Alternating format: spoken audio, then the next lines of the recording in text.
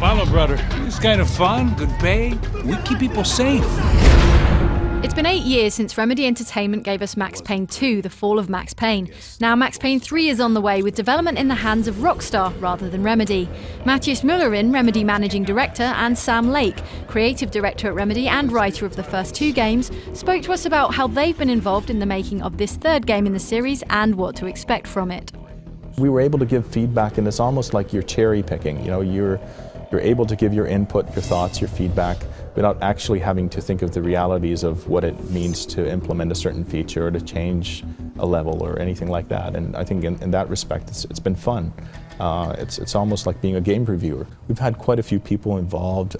The art director from Max Payne 1 and 2, the project lead from Max Payne 2, the senior gameplay designers, the senior technical artist, the lead programmer, myself, our creative director. So quite a few people offering input for the game. I don't want to overstate our role. I mean, they are doing the development, they are working hard at it, and they're the ones who deserve full credit for it. We're here just to offer input. It's almost like you have a writer, you know, who's written a book and, you know, is in the process of editing it, and he gives it to another writer to read, and, you know, we'll give feedback. I think creative people are great that way, that they're collaborative and they're very open. And I think, even in the games industry, I think there's not a sense of competition. I think it's more of one of cooperation. So kind of my vibe on New York was what we built for Max Payne 1 and Max Payne 2 was very much that we had kind of these really slick office buildings, kind of power office, you know, testaments to corporate entities. And then we had kind of the low end and the dodgy neighborhoods, kind of the crack houses and rooftops and stuff like that. And that was a very hostile environment for Max. Alien in some way. And then when we go to Sao Paulo, we'll see kind of the whole spectrum once again, from kind of the shiny, flashy corporate side to kind of the dodgy favelas and kind of a very hostile environment. Max, as a character, at certain points, is really, really lost in his life. So it feels like a very good move to move him into a very unfamiliar surroundings where he doesn't even necessarily understand what the characters around him are talking. So it feels like based on what the character is going through, the surroundings kind of fit that perfectly. There's been a lot of talk about that scene where he shaves his head, and it feels like a very, very kind of pivotal moment in the game. It's very much a character moment, and he needs to do something to regain control.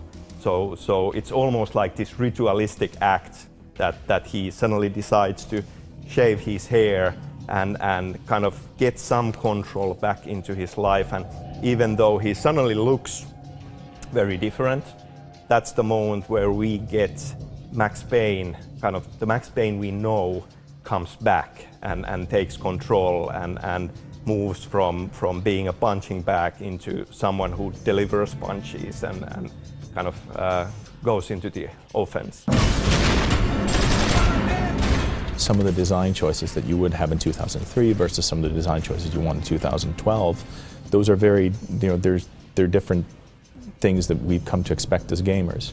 So, you know, there's a lot of nostalgia for older games, but once you pick them up, you kind of look at the interfaces and some things feel a bit clunky or this is out of place. Modern shooter that wants to be taken seriously obviously has to have these modern elements, and they do fit very well. Attention to detail that comes with Rockstar games, you'll see a certain attitude that comes with Rockstar games, but I think those are perfectly natural and good for the franchise. I mean, for this game, I think the individual choices that they've made probably different from the individual choices that we would have made, but the sum of the parts is very much the same equation.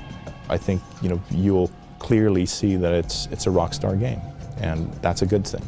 The team that's making the game will naturally be kind of affect the tone of the game, and in many ways it feels like a modern interpretation of many of the Max Payne elements. You know, if you repeat and rinse what you've done before without adding anything new to the mixture, and thereby default removing something from the mixture, then you're just going to end up with something that's kind of like the original. But you know, I think it's better to boldly have a direction where you want to go and to build it.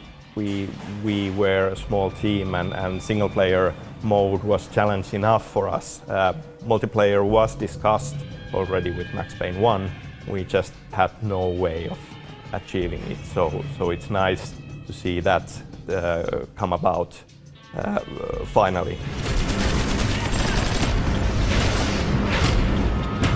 It's been worth the wait, and in many ways, I mean, we spend a lot of years working very closely on Max, and now kind of getting near to release, it feels like kind of welcoming an old friend back to our lives. So it's been worth the wait.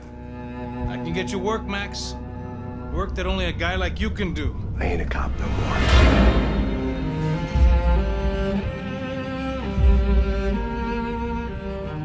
And certainly, you know, I wouldn't be surprised if they're offering input on something that we're doing next.